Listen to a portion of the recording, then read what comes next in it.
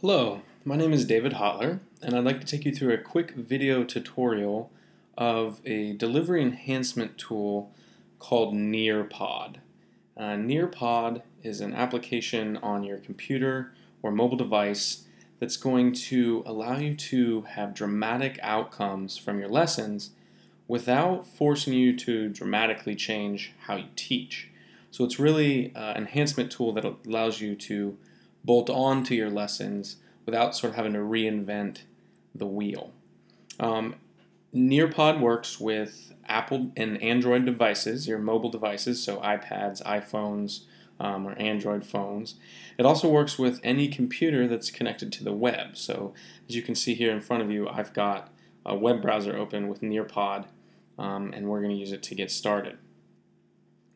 So the first thing we need to do is just get logged in.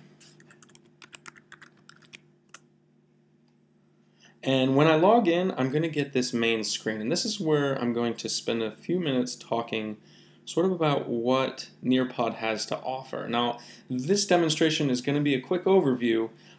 Later on, I'll get into more in-depth detail about the store, join, create, and reports. But for now, I'd like to focus on my library. One of the beauties of this application is that it works right out of the box. So you're able to download a presentation, which I'll go over in another video, and have it work immediately. You don't need to spend hours creating NearPod presentations. And in fact, the presentations that you do download, you can edit for free. So it works directly out of the box. So let's go ahead and click on My Library. And this is going to load up my space where I have saved all of the presentations that I've either downloaded or that I've created. And as you can see here, there are 3 NearPod presentations in front of you. 2 of them were free that I downloaded. So the Meet NearPod presentation I downloaded, and the saltwater ecosystems I downloaded. However, NearPod comes built in with a tap here to begin presentation that walks you right through the entire process of setting up your mobile devices and that sort of thing. And it's great to use. I'm going to take you through that process just a little quicker, just to show and highlight some of the features that I want you to see about NearPod. That way you can get to thinking about how you can use this in a classroom. You can really see the power of the tool, and you can begin to plan around it. And the real magic that happens with NearPod is when you see the student view. So what I want to do is I'm going to take you through the saltwater ecosystems presentation, but I'm going to do something a little different. I'm going to pull up a live view of my iPhone. And that's going to allow us to see both the student view as well as the teacher view. So for this demonstration, the computer screen that you see here, this is the teacher view. This is what you would see on your laptop or your iPod or your iPad or your iPhone or any Android device, really just about anything connected to the internet. And the screen that I bring up here in just a second is going to be the student view, what the student would see on their phone. So let's bring up Reflector. And there's my dog, and I'm going to load the NearPod app on my phone. So I'm going to be moving this around a little bit so that you get a chance to see. So here's the NearPod app open, and it's ready for my input. So as the teacher, I'm going to come back here to teacher mode. I'm going to launch the Saltwater Ecosystems NearPod presentation. And before we get started here, I just want to point out a couple of buttons down here. I can share this with other teachers. I can edit this presentation, I can assign this presentation as homework, or I can do what's called a live session. Now the live session is what you would use if you were going to use this as a lecture enhancement tool. So I'm going to click on the live session button and load the live session. Now the first thing that I'm given is the pin, and this is what I would give to my audience so that they can participate. And like I said, the real magic happens when we see the student view. So I'm going to pull up my iPhone screen here again, and I'm going to, on my iPhone, I'm going to type in the code. So KMQCR. And on my iPhone, I'm going to go ahead and hit the join button. And I'm going to go back to teacher view while my iPhone downloads the presentation. So we have a couple of buttons down here. We have the option of emailing this out. and then using some of our social media to distribute this. This could be something that you simply write on the board at the beginning of class. So when I hit close, I can actually open up this little navigation bar, and I can see all of my slides that I've created. So this is a great way to see what's coming up, and I can only see this in teacher view. So if I bring up my iPhone, this is what the student's seeing, but this is what the teacher's seeing. So I can click to the next slide, and as I click to the next slide, so let me just show you that again. I'm going to put the reflector in front. When I go back, it's moving with me. So when I come to this student list screen, on the student's phone, they're prompted to sign in. So here I'm going to just type in my name, and I'll just do student ID of 2. And when I hit send, it's going to prompt the student with a, hey, thanks, you submitted, and the teacher is now going to get the sign in for that student. And if I had a whole class of people here, I would have all of their sign-ins and I'd be able to track them. So I might give each student a unique login ID, or I might ask the students to make up whatever login that they'd like. So I'm going to go to the next screen here, and you can see that the student view and the teacher view on this slide happen to be identical. So this might be an opportunity where the teacher gives a quick lecture about what's happening, maybe introduces the lesson. Here they're talking about some of the learning objectives for the lesson. And on the next slide, we go right into a poll. So on the teacher's view, the teacher is going to see the results of the poll, whereas the student is actually going to get the poll. So the question says, have you ever been to a saltwater ecosystem? Well, I have, so I'm going to hit yes, and I'm going to hit the send button, and that's going to submit my answer. And all of the students are going to be listed here, and in just a second, you'll see that it populates what the students are showing. And one of the real cool things here is that I can actually hit the share button in the teacher view, and on the student view, it's going to pop up with the results that the teacher saw. So if all the students got it right or all the students got it wrong, it's a great way to sort of share the results of what happened. And this is seamless. This is so easy. I can simply click unshare, and we go right back to, hey, thanks for submitting. So let's go to the next page here, and again, this is another lecture page. So as the teacher rotates or swipes or goes to the next slide, the student sees that next slide, and again, the teacher might be spending some time here talking about what those ecosystems are. So let's go to the next slide. And on this slide, we're immediately brought up with a video. And the teacher sees it, and the student sees it. And I'm not going to play the whole video, but I do want to show you here. In my view, I can, as a student, I can pause the video, and so can the teacher.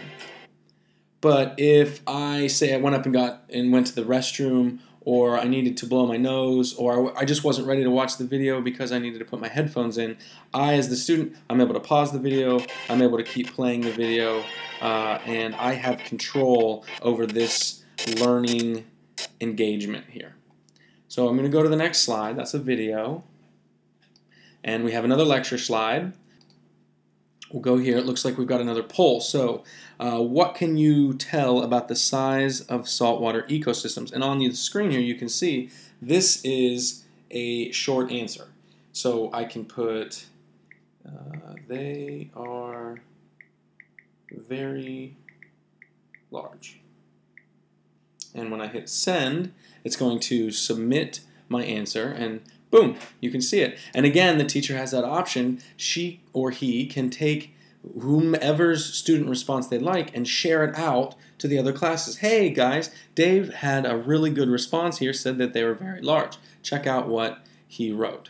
Great, that's awesome. And we can share 2 or 3 other folks. Maybe as I share their response, they can stand up and talk about their response. Everyone has their response right in front of them, and it's just seamless the way that this bolts on and works in your classroom.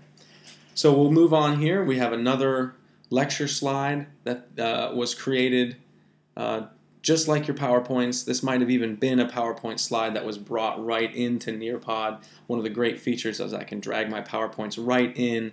It creates a NearPod presentation, but then allows me to add some of the enhancements like we see down here. Our next slide is going to be a quiz. So this could have been a presentation that already existed, and they just simply added in some of these extra features here, like the open-ended questions and the quizzes. Sorry about my phone going to sleep there. So let's go to the next one here. You're going to see another quiz. The student view is going to have that prompt come up. Where do most animals live in the ocean? I haven't been paying attention, so I'm going to have to guess. We're going to say in the deep water and send. And as the results come in, it looks like I answered incorrectly. And this is another example. Teachers are going to have the opportunity to share this out with the class. So here's an example of a picture slideshow. So maybe at this point I want my students to take a look at some of the creatures that live in saltwater ecosystems. And so I have put up in the NearPod presentation a photo slideshow that allows students to shuffle through at their own pace and look and view these pictures. And this is fantastic. I mean, you can see how beautiful and smooth this is. And when we're finished, I can go right to the next slide. This slide is to share a website. So you can see here in the teacher's view, all they had to do was simply upload the site that they want to be displayed. In the student view, I'm actually going to see that site. It looks like they want me to download an app. But I'm not interested in doing that. And so I say no thank you. And now I'm actually looking at the website that the teacher wanted me to see. And this happens to be a really cool 360 view of an underwater ecosystem. And so as the student, on my phone, I can shuffle around this space and I can look and I can see this awesome underwater space. Now, when I go as a teacher, I go to the next slide, I can immediately prompt a question to my students. What is one word to describe the coral reef in the website we just saw? So immediately I brought in this rich environment where the students could play around on their own and they can look and they can see and they can participate with their partner.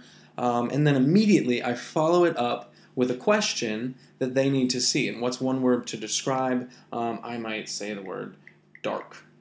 And I hit send, and it's going to immediately populate that answer. And just like with all of these, I can immediately share those out. We can have a classroom discussion, and you can start to see how NearPod really lets you enhance your lesson by taking everything really to the next level. And the beauty is that the students are really seeing this enhanced version of what you want to tell them. You're no longer spending your time facing the board, writing things on the board, and hoping that the students are seeing them or writing them down. Everyone has this device right in front of them. They can see the photographs, they can watch the videos, and it's really interactive.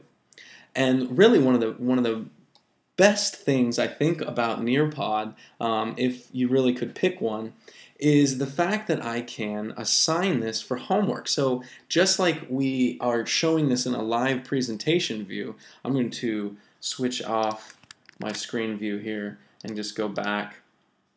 Yes, I'd like to leave. Just like we're showing that in a live presentation view, instead what I could have done is assign this for homework. And when I assign it for homework, I'm going to get a pin. And essentially I give this to my students, and on their mobile device, on their computer at home, or however they connect to the internet, they can just put in this pin and they'll be taken to the same NearPod that I might have given in class. So I hope I didn't inundate you with too much information. This is just a quick overview. Like I said, in future lessons we're going to dig a little bit deeper in how to create and enhance your own NearPods, how to take PowerPoints and enhance them with some of the interactive features, some of the features that I didn't go over like the drawing tool. And then we're also going to go into depth about the store. And then last, talking to you about some of the reports and how you can track student progress and data over time. So I hope you've enjoyed. Stay tuned for more presentations about this powerful tool called NearPod.